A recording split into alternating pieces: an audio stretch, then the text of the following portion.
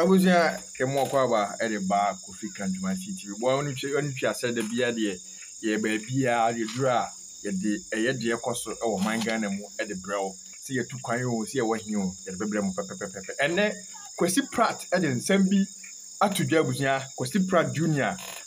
Na ensem a Kwesi Pratt e de atudwa ne se toda wotewo a utimi se ye na sefem se de wi amanfo esi ekasafa honorable Kennedy Akumpre ko Japan no aya na ne ye sanse Bawumia nkofo ne nam no mo ka se Kennedy tribalism Kennedy campaign a o ye nyina no utimi se tribalism ko a je se akwati ze ye ntuma santefo ne ahwanhwan kwa ne wo but ono ankasa as obi ono ye centurion no watena se ye hu se Bawumia of all people enso on the chese on the senior ewo tribalism mu utimi se wa tenase ahwe the videos and the audios ensem a akokaye ewo chief imam efie empo efa ye nyina mampani dada John Mahama ho no utimi se eno amanfo antima hu se tribalism oka se ewo se even Don Mahama so person kramofo to mana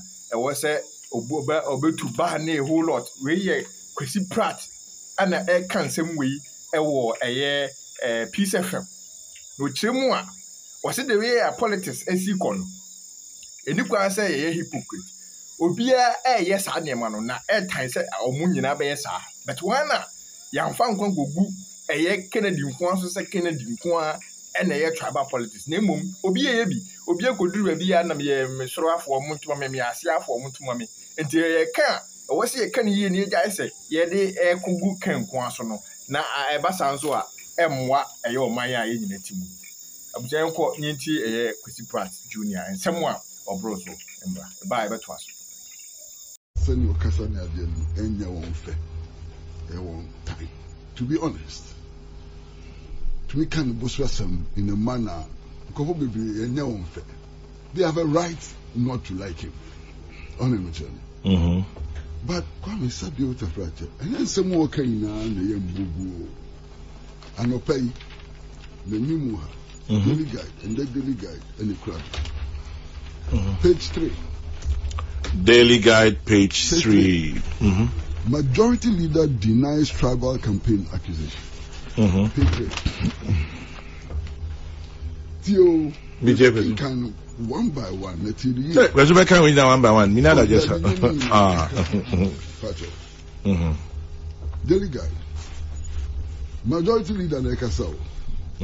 On the other hand, he together with others at the National Executive Committee and National Council stood firmly and thwarted attempts by some of the presidential hopefuls to set aside clearly stated unambiguous provisions of the NPP constitution. What does that mean? An allegation against other presidential candidates is they wanted to subvert the NPP constitution. This is not in reference to Bawumia, it's in reference to the majority leader. Yes. Okay. Majority leader Nekasa. No, but this is in reference to the majority leader. Exactly. Okay. Onu Nekasa. Say presidential candidates be omu na nko so bo MPP, omu say MPP constitution near the omu ndi so. Omu standing against those presidential aspirants. Very important statement. What me kwa say wa? Or say this is the majority leader. The vice president is well focused and that he had never attacked fellow contestants on his campaign tours. He speaks to his own track record in the party, his experience, his vision to reposition the party and the economy. He does not issue and has not issued any threats to anybody, including in particular any officer of the party at any level. Dr. Mahmoud Bawumia is a lamb who has exhibited long suffering and preaches peace. It is for these traits that people like Oseche Mensah Bonsu, as well as the over 130 members of parliament, have aligned with him. Because so many, the majority leader, and so. I don't see the tribalism or religion here. Oh, Kwame Tubo. Abutre. Menumusia.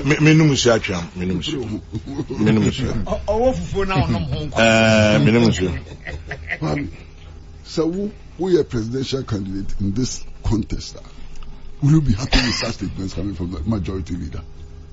When he proposed to be speaking on behalf of 130 members of parliament, will you be happy? After he has been accused of tribal politics, he should not respond. Whatever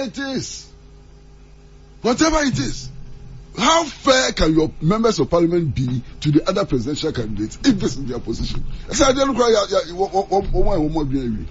Kwesi, MPs be or they openly did not declare for Dr. Bawumia until Ebi Alan Chairman Tifim Nebiaka Somo called Dr. Bawumia. Does it distract from the statements attributed to Chambers Abusu? Does it?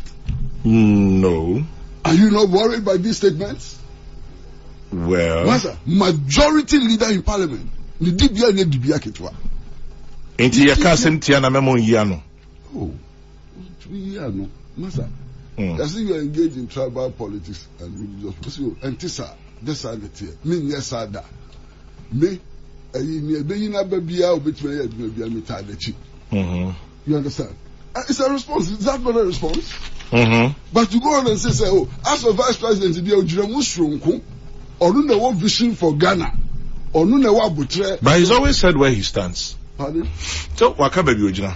Papa, no, Kwame. But Kwesi, where's the tribal and religious? Oh, Kwame. Kwesi, Missy Mimini, Kakabiti, you born apo. It's me born apo, fetch me. Kwame, Pacho, would you born apo? And Pacho, you. Yes. A baby who baby no one. So yeah, it was to do here now. Opening cracker home. Obeka's a video. Bawumia called chief imam fee. Our caucus or no Muslim. Huh? Na se Muhammad per se Muslims to Abama unko tubansa. Unko sa video no bi da. Kwesi me who that? Kwame. Kwesi will share it with me now. Share it with me now. Please. You get that? Vice President Kokan with Chief Imam and him said John Mahama. Oh, but say house idea. Nana ya credu wa hanti house idea. I do need to translate. But wait to question. Also, Vice President can Chief Imam and him said John Mahama should go. Uncle Tuba. Really? Yes. Maintain that. So I'm in tea house. Open the casa problems if I can wash it down on tea. There be some on tea house. No, I'm Pacho. I'm Pacho. Hey, Kwesi. Obi o sa video ni bi afacho fe bi bre. Square. Okay, I'm not your mama. There be no neo. When check proper social media activities. Obeku. Obeku. When chosha. So person identify with Muslims there. Uncle Tuba. But Kwesi, I find that very strange. Seminti, Obianti Dao. Hey, what more much you remember saying be a man to see? May train. Massa, campaign is a campaign is a. That's about me. I'm on your candidate, on your flag bearer. Tell me what me a cockatcher. That was not John Mama or one, I know no. But Massa, come tell me, yeah, sa campaign say, and Pempenswa you do. The doom Pempenswobia is the time for nothingness. And where I campaign. Bawumia ne kai. Kwame. Kwesi, I know I campaign bang. No, maybe that's a Bawumia ne kai. Say Bawumia ne kai, you say Bawumia ne kai. I know and yet tribal regional politics, ethnic politics. It is fantastic. Yekakweli. Twaso. Fantastic. Yekakweli. And this campaign no among 4 years. So no Kennedy Japan responded to that campaign or no tribalist. What is this? Kwame. Question? Opinion no CPP. No NPP, NDC, I said sir, religion, tribalism, you free. Maybe I could be and that maybe I could be tribalism, any religion. And not the papa, again, time. And Bawumia is a beneficiary of this dirty campaign. I thought you said he was a culprit. May try a video now. Oh, Kwame. No, I don't mean you. I'm talking to my. Yeah. Okay. Kwame. That's a question to a video, no. Oh, I should do here. Okay. But Kwame, we have a statement to be about and when say 2000 elections near 2016 say Jubilee House hall I say no Muslim or Jubilee House or Obeka Sama Muslim and also want when I can Bawumia want 2016 election and also want it's massa we should be fair and there my friend the Ubon Krata my friend bebre wo ha wo mo yi wo ni mpa di Kennedy Japan tem papa nasa ake cancer fa ne oh Kwame if you say me no na bigu anim na bigu mani Kwesi direct me na me so me hu mpacho beba bebre wo ha because me hu nya apart from market women commercial traders no Kwame, me my headlines if I can read Japan. Oh, and they say baby, also ye dinner tem. Eh? Give me one. Me my back. Mpachoi. Okay. My can't back what you. Yeah. Majority leader denies tribal campaign against accusation. Oh, then eh? What's the other headlines? Me ba, say what you Kwame. Hey, Kwame, baby, amount. Okay, me try. Exaggerated egos and bigotries. And also modern account. And also a daily guide. Yes. Okay, I know your headline. Yeah, but who they can baby, one paper. Yapo not angry at Kennedy Japan. One paper pen you can be one paper pen. Yapo no the singer. Yes. Now, do you know why Yapo is angry? I know that. It has nothing to do with tribal sentiments. No, it just the negative reporting about one person. Baby abefabia.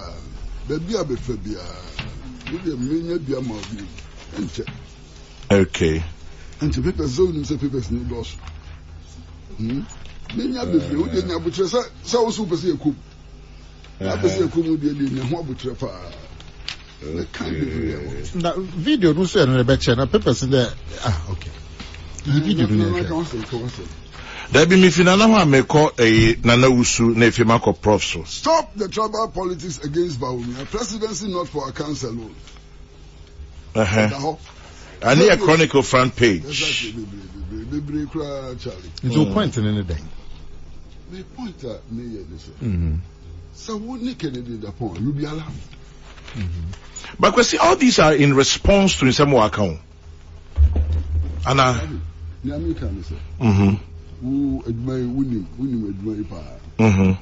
To respond to something, you first must publish that something you are responding to.